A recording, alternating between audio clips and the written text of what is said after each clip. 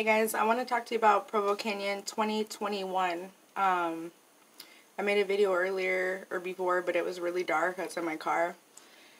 And then I just felt like I needed to re-record this. So I just want to talk about some of the kids. Like, I noticed that when they talk about breaking code of silence or, all these other ones about, their parents sending them there, they failed to talk about foster care kids being sent there. A lot of them. My nephew is one of them. So when I first heard that he was going to this school, they made it out like it was like this glorious, school where he was going to get education and like it was all good. And as soon as they said Provo Canyon School, like my stomach started hurting. I was like, Provo Canyon School, why does that sound familiar? And then it hit me. It was the one that you guys were all protesting about 5 days before my nephew went in. My nephew went in on March 26th. If you guys see me looking down, it's because I got notes, like, literally written on my little desk here, like, on my desk. So, anyway, I just want to play a couple of these videos to kind of show you guys what my nephew has been telling me. First off, like, they did what they did to a lot of the survivors. My nephew had no knowledge of what was happening.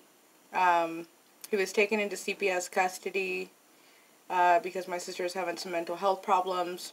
We had a court hearing, and boom, they took him. They didn't even let me say goodbye or anything. So my nephew was placed there for 2 weeks with no communication to the outside world. And I wrote him, they said I could write him a letter, so I wrote him a letter, and I drew a little picture of Stitch like this, and I said, don't worry, little nephew, I'm gonna get you out of there.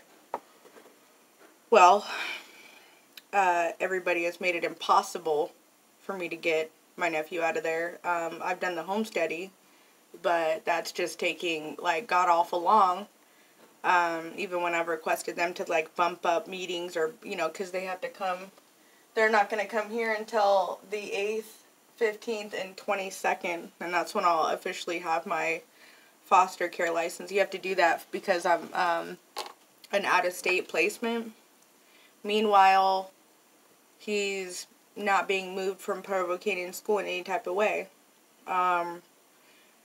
My sister, it kind of makes it difficult because, my sister's in a really vulnerable state right now because she's just been having a lot of problems, and I just feel like they're really taking advantage of her state of mind, making it out like this school's really good for him and he's going to be, so much better and all this stuff. And, she's co-signing. She's like, oh, yeah, I met them. I met them, too. I met them. And I see through it all. It's very, very clear. And what's clear to me is my nephew's body language when I Zoom with him. What's clear to me is all the survivor stories. What's clear to me is he's reverbing some of the same things that the survivors were saying in the video. And all these people, including, his counselors and the CPS people, they were all making it out like I was just overreacting, like a helicopter, oh, this is good for him, this is good for him. What's not good for him is him being isolated from his family for 2 weeks and thinking no one knew how to find him. He literally said, how did you find me? So for 2 weeks he was sitting in there with no communication to me or his mom or anybody, and didn't think anybody knew where he was. That alone is, just really traumatizing to a 12-year-old child. My nephew's 12 years old. The other thing is, towards the middle of him being in there, he started calling it prison. Okay, if your school is so great, why is my nephew calling it jail or prison? The other thing that's not okay is the fact that, when he's talking to me on these Zooms, he's constantly looking up over at somebody. So he'll be like, yeah, auntie, da-da-da-da-da. And he's scared. Another thing I've noticed is he's fidgeting. Like, he's always like, his whole body looks like something's wrong. Like, he's always like, yeah, and like looking over like he's gonna get in trouble. Now, I've already watched all the documentaries, so, you know, it's like, it's not like I haven't done my own research to know outside of that. Like, it's like, you don't have, like, I went to school for social services. You don't have to be a social service major to know that putting a foster child, whether it be my nephew or any other foster child, in a place where they cannot call out for help. They can't call out for help. So, I can't even imagine what that would feel like. Like, even prisoners can call out for help. They can't call out for help. They were isolated. He was isolated. A little bit later, he had told me he'd been assaulted by another kid. And he was trying to defend himself, which I'll be playing those videos in a second. And then he told me staff assaulted him. When, you know, I was watching his documentaries about how all you guys were medicated. My nephew, I asked him instantly, hey man, are you being medicated? And he said, no. I'm just on fish pills. I'm not on medication like the other kids or whatever.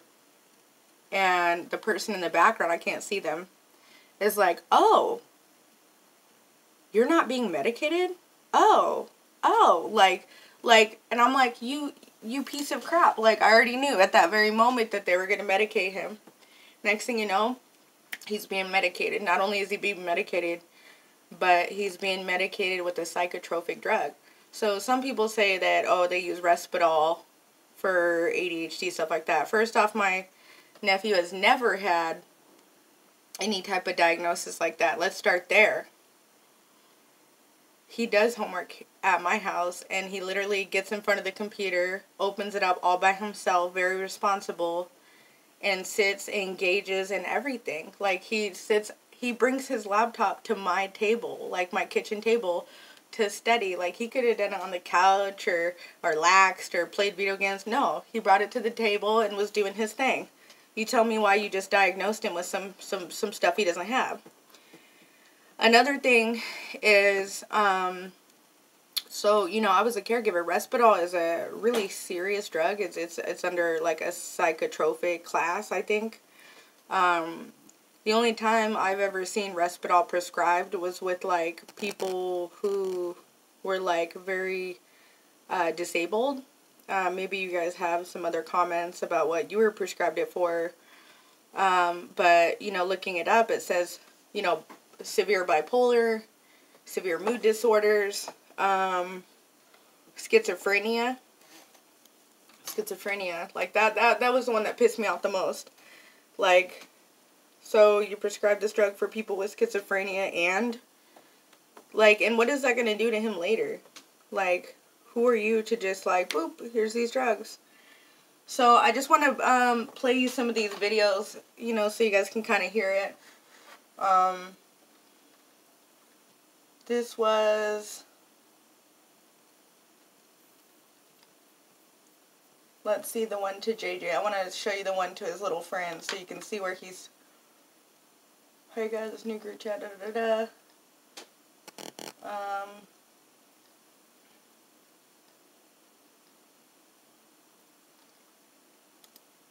Because you said girls are big bow.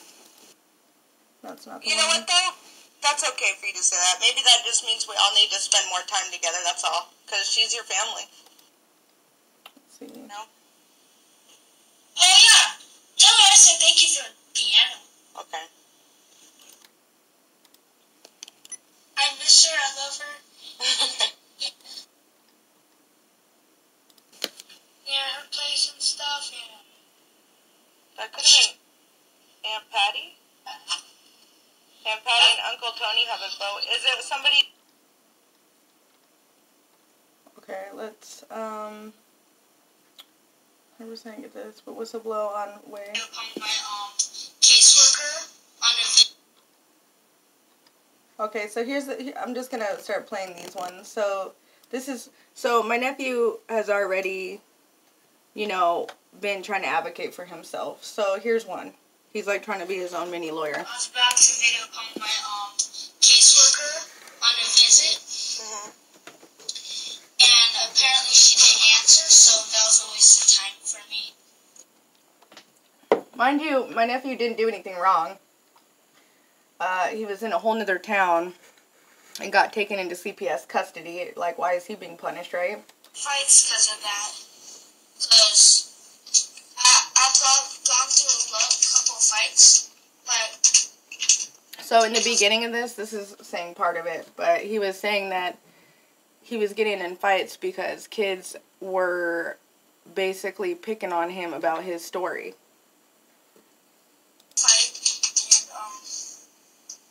And that they were just like kind of bullying him. I never threw punches though. I just pushed him. So he's saying, to defend himself, he didn't throw any punches, but he pushed him away. Pull me back. Then he says staff put hands on him. And once I kept on going, when he was trying to get away from the kids trying to fight him. Holdings, and I almost got it until the guy came up, the staff came up, and then he shoved me in the wall. So staff really tight, was sort of hurt, but came up, shoved him in a wall, pushed him on the wall, which is really tight and hurt. Okay.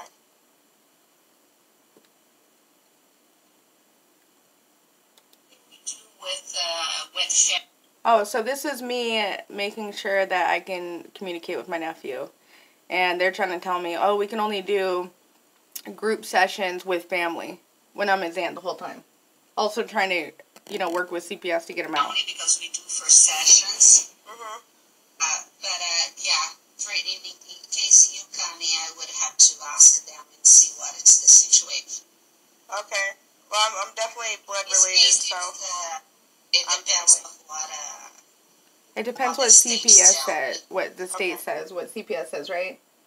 So tell me why after I reported Provo Canyon School. So this counselor said it depends on what the state said.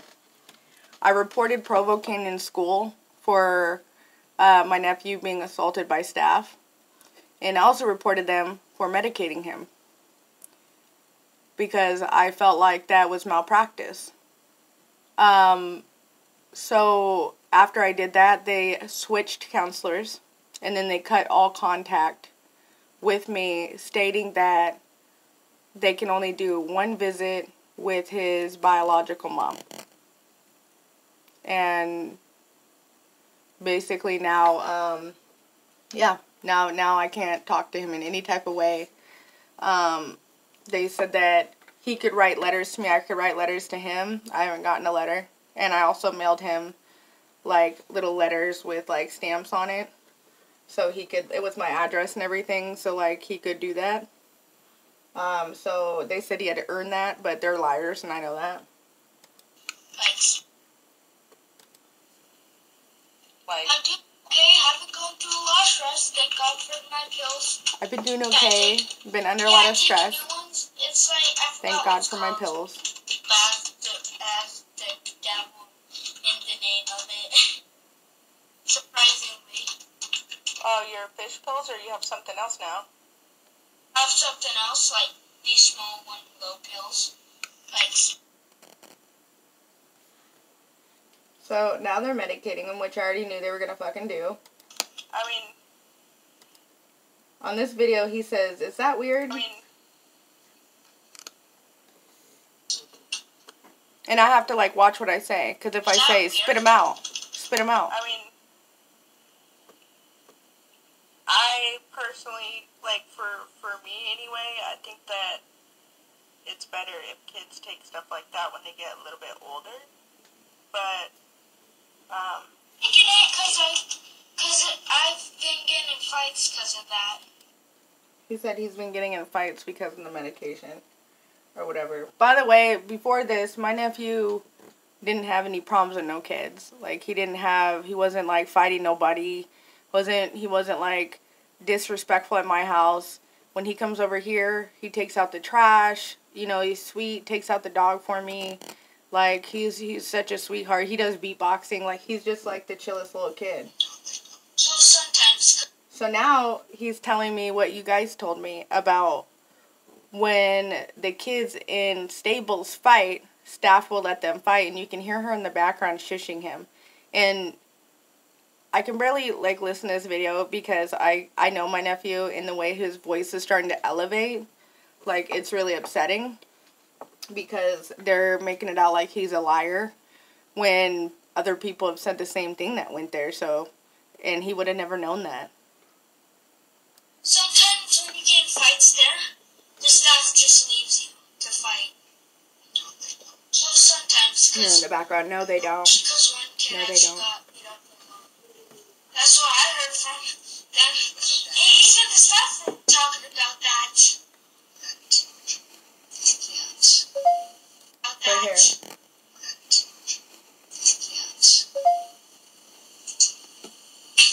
situation that you're talking about, it was something else that happened between kids. Even the staff were talking about that from them. Even the staff were talking. That's what I heard from them. Do you hear him breathing? Talking about that.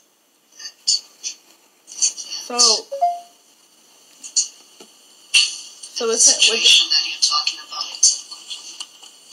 within this video, he was just, like, really getting, like, upset and just having a really hard time because, you know, like, she just kept shushing him, you know, calling him a liar. And, I mean, it's like that every time I talk to him, where he's looking over at somebody or being shushed. So that, I mean, that alone gives me a huge indication that something's wrong, despite his breathing, the way his body's moving now, the way he looks. It really, like, breaks my heart. It really messes me up, and I've done everything I can think of to get my nephew out.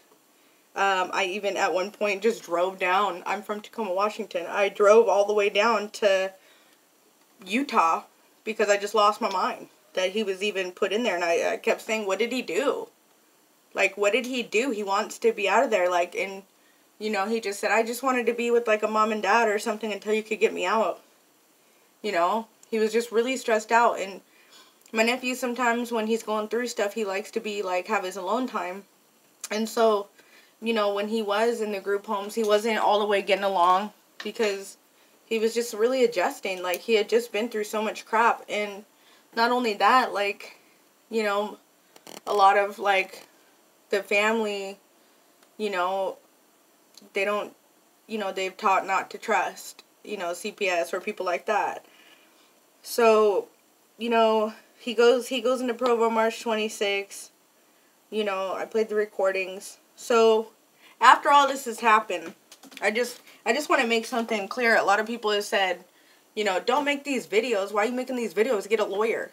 Get a lawyer. Okay, well, if anybody can find me one, like a real one that will work, please feel free to email me. My email is tricialeon25@gmail.com. Please email me because I have done everything I can think of to bring justice for my nephew. And the only thing it got me is cut off from all contact with him. The one person that was listening to him, advocating for him, and trying to get him up out of that piece of crap school. So, you know, if you guys want to know what I done, I read it in little, because, I mean, the list is just gigantic. I wrote breaking code of silence. I talked to 2 lawyers that told me I was wasting my time in Utah. I wrote breaking code. I wrote Michael Moore, Paris Hilton, Kat Von D.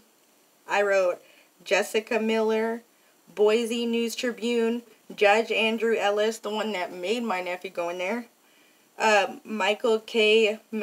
McCall, Amanda Slater, Caroline Larson, Senator Davis, Tacoma UW Department of Law, to see if the students could help me, Utah CPS, Doppel Licensing Department, DSHS here, DSHS Utah, and DSHS Idaho. somebody named Alicia Butts, Hannah Davis. I contacted Jesse Jones, Paul Tabor, Josh Taylor, Emily Shaw, Kyle Light, Debbie Perkins, I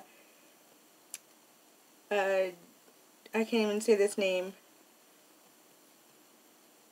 Peter Mansfield or something, or Mansfield, or Mansfiff, or something.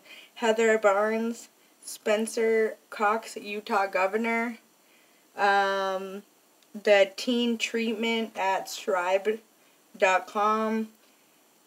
Who else? Who says they, the teen treatment at Scribe, who says they investigate these types of things.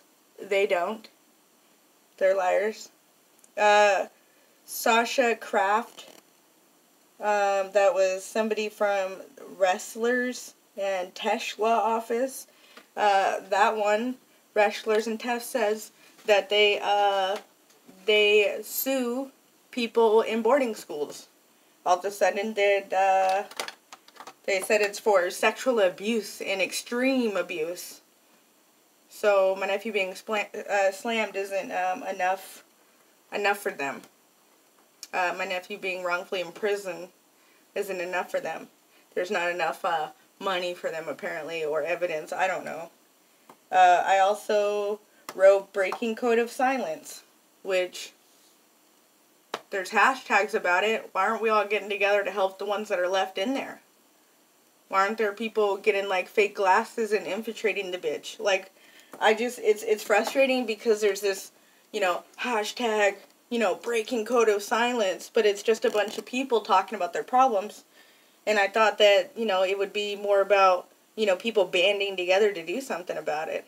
I've also did KTUBV or something like that, or KTUB. I wrote a bunch of, what are they called, Latter-day Saints, because 60% of the population in Utah is Latter-day Saints, and said, hey man, like, you guys have all these churches, can you please help me do something about this? I have written every law person, I've put my emails and all that on the law forums, like a crap ton. So, I mean, if anybody can find anybody, like, that like, I was looking up, like, civil law lawyers, and thinking, like, okay, well, his civil rights have been broken. And there was a really, really famous guy that I really wanted to talk to, which is famous civil rights person.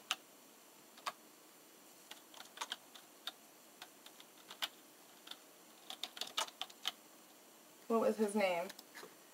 Like, Benjamin, I think it's Benjamin Crump. He was helping, but he's in a case right now. So, he, who did he do? Oh, but this is, his ones are like wrongful death, He did Benjamin Lloyd.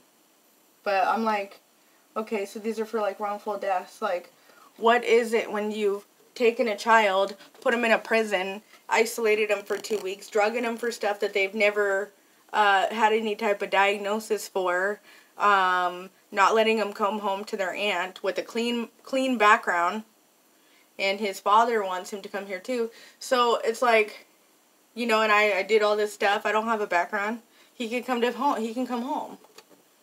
He doesn't want to be there. So why is it that you guys can do all this stuff, like CPS or whatever, and there's somebody right here that's his family that's saying, hey, like, I'll take him. I have a whole room set up for him already. So, like, and now they're talking about the same stuff this other girl said on her documentary about how, like, she got in there and then, like, they were convincing the parents that she needed more time in there. They're now trying to do that with my nephew. If they do, I'm going to organize a, like, protest I got it on the end of June is when I would do it. It'd be, the protest would be Monday the 28th, hashtag Save Logan. Because I don't know what else to do. I've contacted every lawyer. I've tried to write newspapers. The only thing I can think of to do next is, like, I don't know, like a hunger strike. Like, do I need to, like, chain myself to a building? You know, but then it's like at the same point in time, if you do stuff like that, what are they going to do? They're going to say, okay, this person's unstable. Like, she can't take her nephew. She's seems crazy or unstable or whatever. But really, I'm just trying to fight for my nephew, like, for his rights, to get him out of there.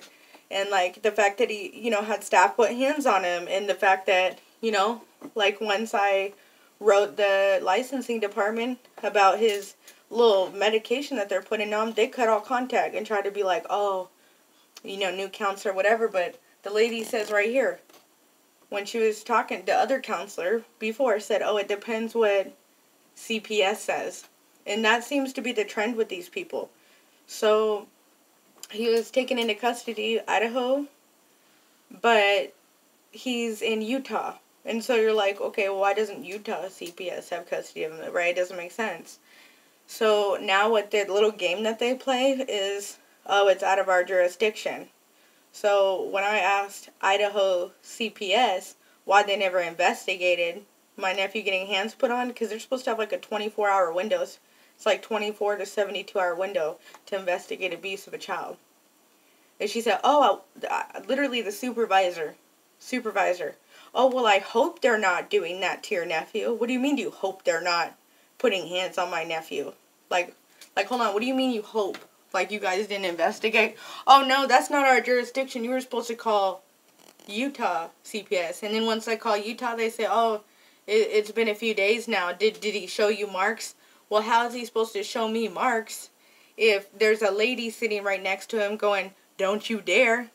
What is he going to do? Pull his shirt up on a Zoom meeting and show me his bruises? Like, no, he didn't show me marks. That's why you need to go look. That's why you need to go look and check and make sure he's okay. Like, you guys put him there. You're supposed to keep him safe. And the whole time, he's telling me staff and students are putting hands on him. 12 years old. The other thing I don't like about it is, you know, like I said, the phone call. You can't call for help or nothing. And he was telling me, I said, you know, I asked him if he wanted me to tell anybody stuff. You know, and it's like he's like sending out like messages from the ether. You know, hey, tell Aunt Patty this. Tell my friend this. Tell blah, blah, blah. And then he says, tell my friend JJ I want to play when I get out of prison. So I just want to say all the people that I've written, all the judges, all the, you know, all the governor of Utah, and Judge Andrew Ellis. Like, let's start with Judge Andrew Ellis. If anybody sees this, please look him up. Somebody cool and techie, and find out why he keeps sending children to Provo Canyon School. Because when I went down there, like, I went to the courthouse later on, and I start talking to people and trying to get, like, little inside info. And they said one of the judges there is known for sending kids there. So if it's Judge Andrew Ellis of Idaho, Adden County, anybody that's got information on that, let me know so I can blast this guy. If, you know, anybody knows Spencer Cox, Utah governor, I want to know if Governor, you know, I want to know if Spencer, the governor of Utah, has pockets in Provo. I want to know, because I wrote him twice now. The first time he sent me somebody from CPS or whatever, like a higher up in CPS Utah, so he was trying to help. He actually was the only one that answered me. But I want to know if all these people in power that I've written, I mean, it's a long list. I write somebody every day. I'll watch, like, one of their little court things, and then I'll write down every single name, and I'll try to find them and write them. You know, I've, like, specifically looked up the newspapers from that little girl that got injected 17 times or whatever at Provo Canyon School. And I looked up who wrote that newspaper. I contacted that person. So, I mean, even the list that I just read off is small compared to, like, the ones I've really done, because a lot of them you have to go on their website and write it. And no matter how many people I write or who I contact to get him out of there, it's like everybody's like, oh, our hands are tied, our hands are tied. Well, if you guys care, especially breaking code of silence, I've written a lot of you guys.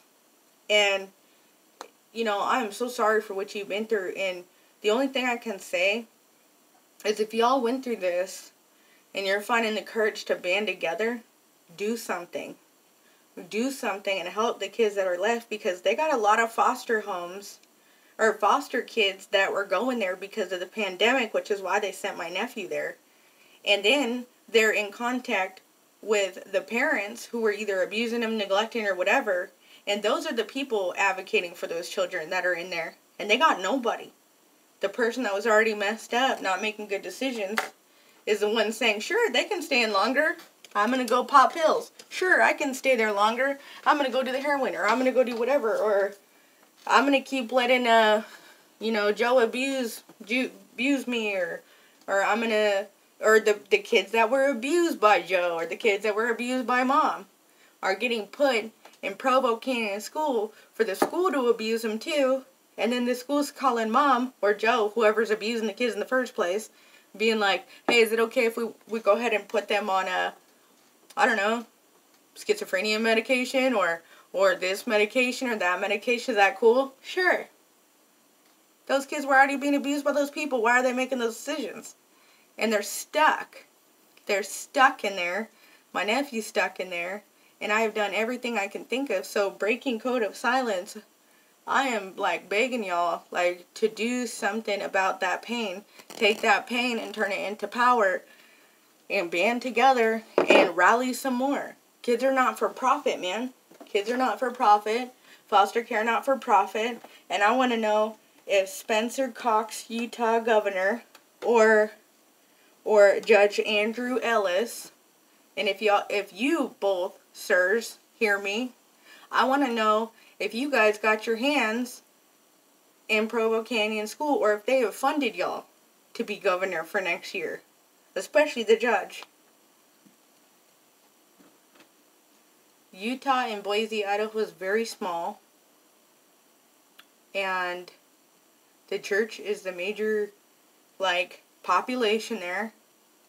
And I also want to know if you're a real Latter-day Saint, then why are you guys allowing, there are so many churches of Latter-day Saints in Utah and Idaho. Boise, Idaho, and Provo, Utah. There were so many. I've never seen so many churches in my life. If you guys are so church community, why aren't you guys taking those foster kids and helping them? And you want to teach the Word of God. You guys want to go help people mow their lawn